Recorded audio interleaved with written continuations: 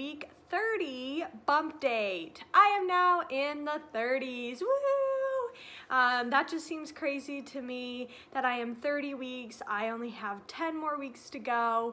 Technically, I only have 7 weeks to go until the baby is full term, as the baby can be full term at 37 weeks, but the baby can go as long as 40, 41, 42 weeks. So could be sooner rather than later, but who knows? I think I'm gonna go way past my due date, but that's just a feeling that I have. This week, baby is the size of a butternut squash or a large cabbage. I was at the grocery store the other day with Anthony. We were buying our groceries and we were in the fruit and vegetable section, and I actually walked past a butternut squash and I turned around and I picked one up, and holy cow, butternut squashes are huge. I was holding it up to my belly and it just doesn't seem right. I'm like, how is a whole butternut squash in my belly right now? Like, it's huge. So that was really cool to see, because I don't really get butternut squash that much at the grocery store. More things about baby this week. Baby is now about 3 pounds, which is crazy to think. Like, he's getting so big and so heavy, and I can tell because I'm definitely putting on the pounds. They said from now on, baby will start to gain about ½ pound a week. So he's got a lot of growing to do. Another thing with the baby is his brain. So his brain is starting to look more like a normal brain, and it's got like starting to have the grooves into it now.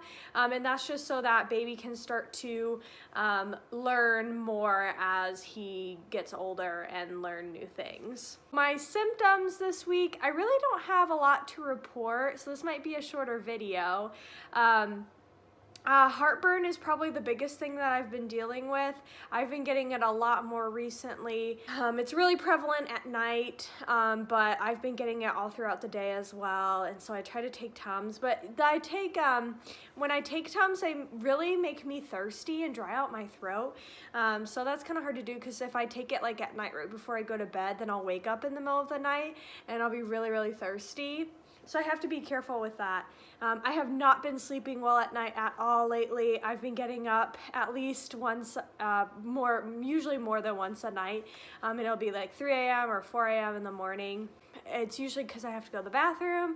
Then I go to the bathroom and I come back, and then baby decides it's time to play. So he's going like crazy. And then sometimes I just can't fall back asleep. I'm just wide awake. So I've been really struggling with that. But it's nothing too serious. I just get really tired at night now because I just haven't been sleeping well. I have been getting some Charlie horses and some leg cramps here and there. It's not too often, but it does happen to the point where I have to be really careful stretching my legs and like pointing my feet and things, especially right when I wake up in the morning, because it could trigger a Charlie horse really fast. My back kind of hurts a little bit.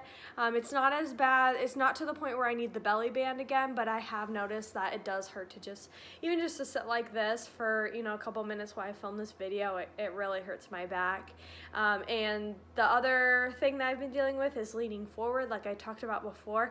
It's really hard for me to lean forward because my belly is so big now. And so I try to lean back a lot more.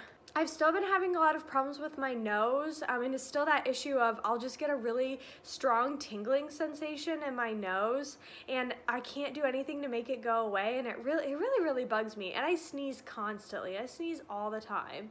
I haven't gotten sick at all this pregnancy, knock on wood. I'm hoping to make it the last 10 weeks without being sick, but I constantly feel like I just have like a stuffy nose or a runny nose, and I don't know, it's just kind of annoying to have to deal with. I've been going to the bathroom a lot more recently. I can't go too long of stretches without going to the bathroom, and a lot of times I'll notice the need to go to the bathroom more when I get up and I walk around, and I think that's just like baby sometimes just sits really low and he sits on my bladder. But a lot of times I feel like I have to go so bad, and then I get to the bathroom and I barely go at all. So it's kind of really frustrating. Like, I thought I really had to go to the bathroom. So I think my bladder is getting smaller. I've definitely continued to be thirsty. I drink a ton. I'm always thirsty. I'm always wanting to drink more, which is good for the baby. Baby still is kicking like crazy. I feel him all the time. I swear I feel him, and he'll just like stretch out, and then he'll just like leave a limb, you know, pressed hard up against my stomach, and so I kind of have to like rub it a little bit to make him go back in, like, come on, baby. So that's been really fun. I love feeling his movements in my belly, and I'll definitely miss them once he's born. Speaking of baby's movements in my tummy, I have noticed that baby will kind of be on my side and really push really hard against my side, almost to the point where it kind of hurts, and I try to massage the area to like make him go to the other side, but sometimes he's stubborn and doesn't like to move over, and so sometimes I'll have to get up and walk around just to make the baby kind of reposition. Thankfully, he has not repositioned to the point where like he's on my spine and my back really hurts, but I think it's just the point of my belly getting bigger, and so like my center of gravity is a little off center, and so that is kind of making my back kind of hurt a little bit. I have noticed that my fingernails have been growing a lot faster, which is awesome because I tend to bite my nails a lot, and so I've actually been able to have long nails for once in my life, which has been really nice. I really should start painting them more often, but I just don't really have the time for it, nor really care to do that. I haven't really noticed any swelling or anything like that. I haven't had to take my ring off or anything, and I don't feel like my face looks, you know, too much more swollen or anything like that. We still don't really have a name for baby. We're still kind of deciding between 4 different names, and so hopefully we'll figure out a name for baby soon. But we still have about 10 weeks to go, so we have plenty of time for that. I am having my baby shower at the end of February, and I'm very excited about that. We're kind of going with a bear theme, kind of to go with the theme of the nursery, so I think it'll be really cute and fun. We have a couple games that we're gonna play, a nursery rhyme game. We have like decorate diapers and onesies, so I think everybody's gonna have a lot of fun with that. Anthony and I have done 2 different registries.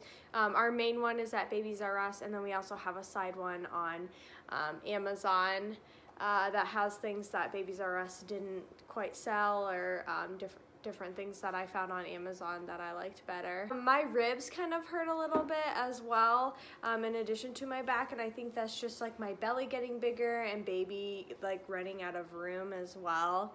I have noticed more cycles of baby, so he'll be up for a certain amount of time, and then he won't be as active for a certain amount of time, and I think, you know, that's obviously him sleeping, so he's getting on more of a schedule. I don't know if I talked about this in my other videos, but I have signed Anthony and I up for some parenting classes, and they're coming up this next month. We have a breastfeeding class, we have a newborn basics class, we have a hospital tour that we're going to do, and then we also have a birthing class. So I'm really excited to, sorry if you hear noise in the background, it's Felix. He's running around like crazy. If you have a cat, you'll understand. Just at random points, they just like to go crazy and show off. But anyway, yeah, so we're having these classes soon. I'm really excited for it. Hopefully we can meet some other people in our situation and just get a better understanding of what's about to happen and what's about to come. I'm still really loving fruit for this pregnancy, and Anthony continues to make those fruit cups that we showed in a couple videos back. And I really like them. The strawberries are so yummy, and grapes. I found I really like grapes recently. And then of course I'm still always eating apples and pears. So I think that's all for this video. Sorry it's a little bit shorter, but luckily for me, I'm really not feeling any you know, too many negative symptoms, other than the heartburn is just the main thing. So let me show you my bump shot. Okay, so here is my bump from the side with clothes on. And then we're kind of, Anthony's in the background. Okay, so here is my belly from the side. Here it is from the front. And something that I forgot to mention in my video is I think my belly button has officially popped and it is officially an outie. I've never had an outie belly button before, but here it is. And then here is my bump from the side. So getting bigger, getting rounder. Okay guys, thanks again for tuning in. Stay tuned next week for my 31-week update. Hopefully I'll have more to update you guys on and it'll be a more exciting video.